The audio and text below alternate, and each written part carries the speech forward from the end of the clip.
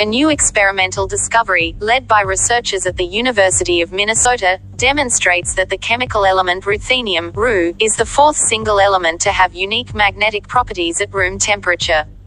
The discovery could be used to improve sensors, devices in the computer memory and logic industry, or other devices using magnetic materials.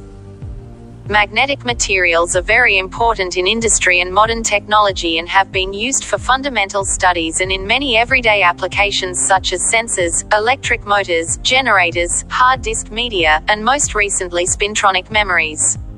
As thin film growth has improved over the past few decades, so has the ability to control the structure of crystal lattices, or even force structures that are impossible in nature. This new study demonstrates that Ru can be the fourth single-element ferromagnetic material by using ultra-thin films to force the ferromagnetic phase. The details of their work are published in the most recent issue of Nature Communications. The lead author of the paper is a recent University of Minnesota PhD graduate Patrick Quarterman, who is a National Research Council (NRC) postdoctoral fellow at the National Institute of Standards and Technology (NIST).